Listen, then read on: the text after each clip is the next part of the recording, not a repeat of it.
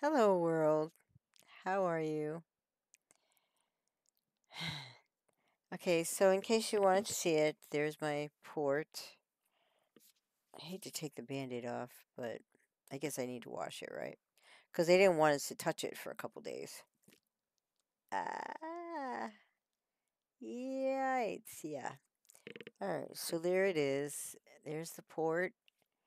Um, that's what the chemo is going to be stuck into. It's a little device. If you want to know more about it, just ask and I'll show you the information they gave me.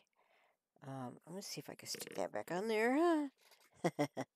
Can you go back on there? Uh,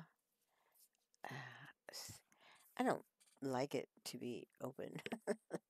Anyways, so that's that. Anyway, so my name's Laura. I have breast cancer. I have complicated. To me, it's complicated because it's real wordy on what kind of breast cancer I have and all these markers that go with it and stuff. I'm a technical person, computer technical, not medical technical. So I'm not onto all the medical stuff as much as I am computer stuff. I um I know that they told me now that I have to have 3 chemicals pumped into my body through this port. And the first one is going to be doxorubicin. Doxorubicin is the generic name, but from what I've read so far, people understand it more in the trade name for this one is, I'm going to spell it Adriamycin.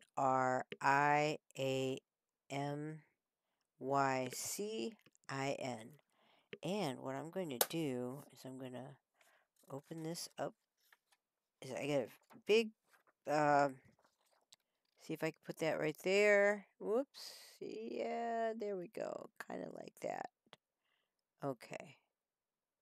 So I have this notebook, excuse me, notebook that has all this in it. And anyway, so that's going to be one of the drugs that they're going to pump into this port. Okay. And another one that they're going to pump into this port is going to be called Cytoxan. Cytoxan is the generic name. The trade name is Neosar. Neosar. They also have a generic name of cyclophosphamide. So I understand that the first one starts with an A, this one starts with a C, and this is rather common for the type of cancer that I have, I guess. And I have a HER2 positive. I have estrogen and progesterone positive hormone receptor breast cancer with a 9 centimeter, which is a little over 3-inch tumor right there. And then I also have DCIS, which is something that they call cancer, non-cancer. That's a big research study right now. Inside of the milk ducts that has spread outside the milk ducts, so they consider it cancer. And then I also have cancer in the lymph nodes underneath my left arm over here. All 3 cancer areas, except for the tumor when I press on it, do not have any pain most of the time. I consider that to be dangerous because you can't feel it, okay? It doesn't like give you any feeling that it's there, which is dangerous. Um, I, I'm beg all women out there now, please go get your mammogram. I know it's horribly uncomfortable. Please go do it and get any other cancer screenings that you need to do. And if you can afford, which I can't, but if you can afford the genetic testing to find out, more about that, do it.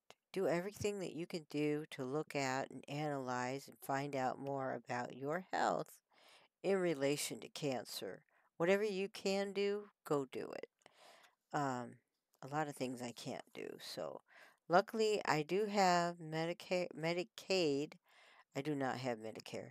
I have Medicaid that covers the medical part of all this, which is not going to help me much because um, my living expenses are not covered at all. So that's the big worry right now. I mean, what good is getting treatments for 12 weeks with your immune system shut down if you're sleeping in your car? And, you know, what am I going to do? I can't do that. Um, I have asthma. I'll die within the first week. I don't want anything like that to happen. Um, anyway, so that's the other treatment as far as what's going into the port thing. It's still sore. It was today's now the 24th. I think that's Tuesday. So it's Tuesday, really late, going on Wednesday, and I had it done last Friday. So the soreness is still there, but subsiding. So whenever somebody talks about chemo with AC, those are the two drugs that they're talking about. Then there's this thing that they're going to put on me. It's like a little patch that's going to inject a delivery of white blood cells like a day later after the cancer starts. And it's called, I don't know if I forgot the other one, but that's what it's called. Nuelasta on Pro, which I think they talk about in the commercials. Okay. It's a generic drug name. Wow. PEGFILGRASTIM.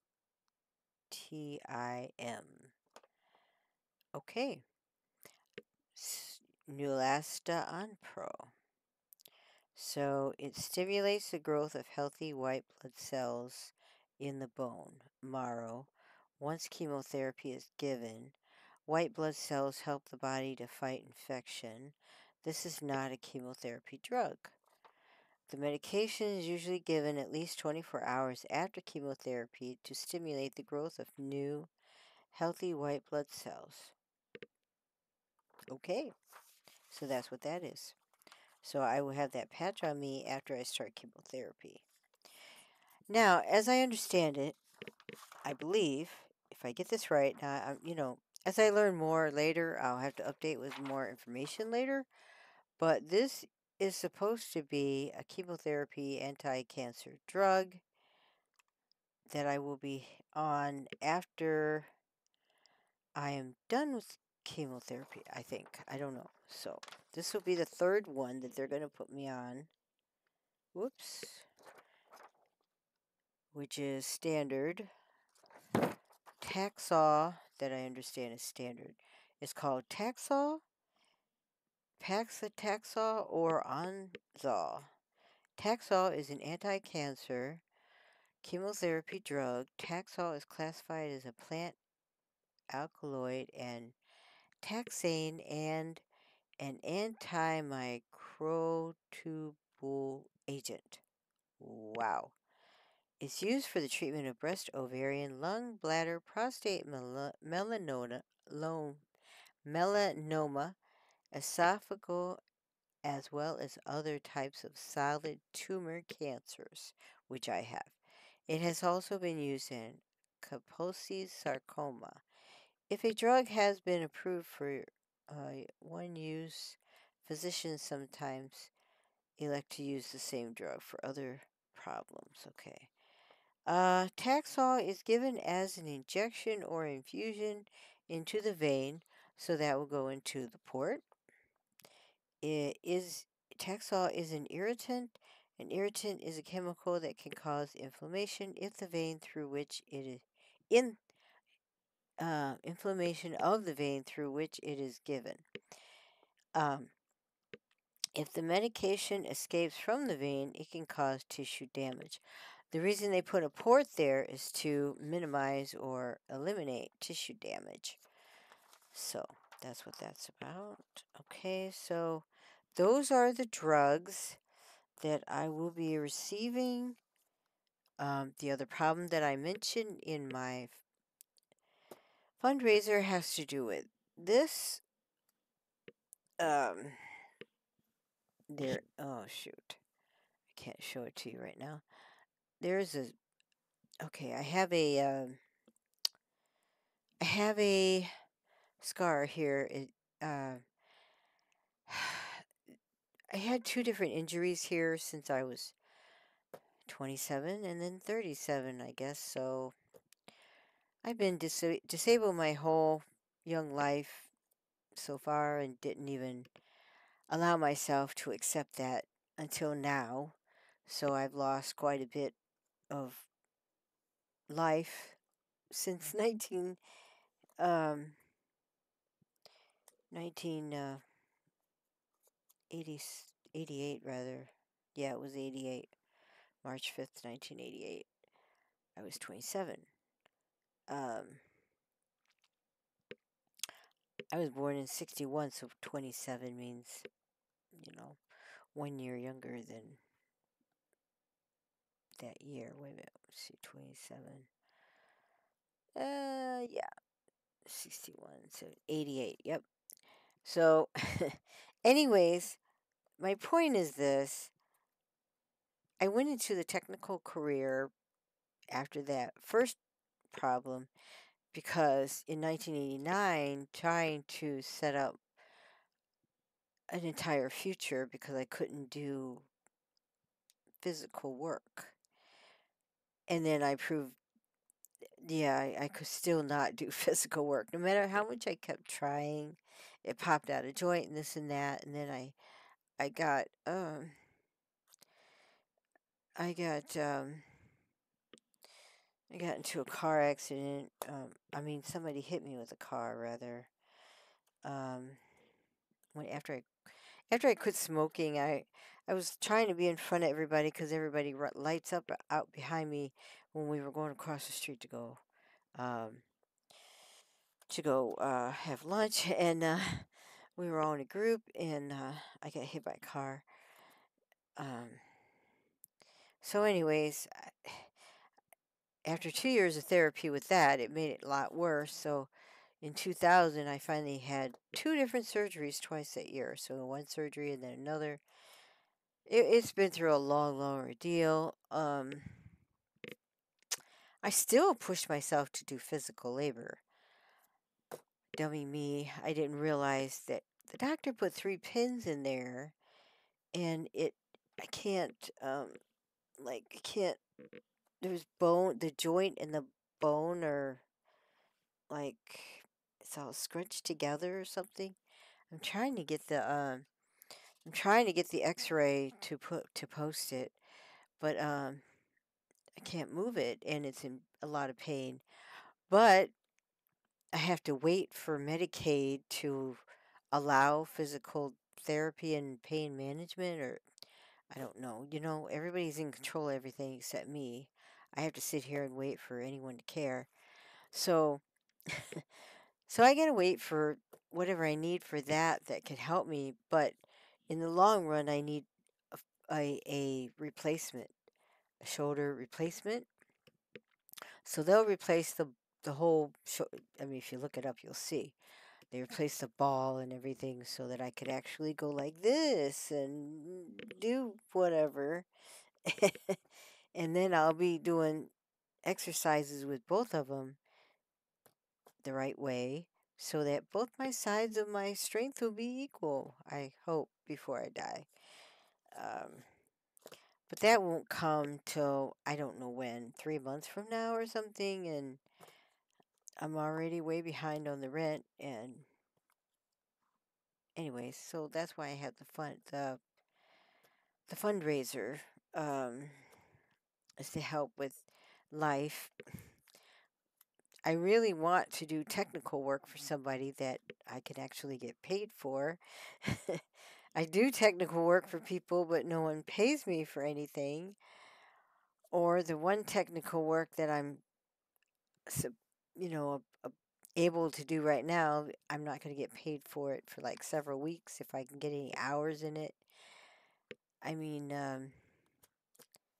my website is skybits, skybits.com, skybits, computerbits.com. And I know I need to work on it, and I will keep working on it. And I will say the pain in my shoulder does control a lot of my feelings and anxiety and everything. And I don't have any family or friends or anybody anywhere. I feel like I'm very, very alone. So I'm doing the best I can to keep up. Um, Thank you. If you could please share and subscribe if you're on Facebook or anywhere that has a button there to subscribe in some way. Um, I will try to do more technical videos for my YouTube channel. I appreciate it. Thank you so much.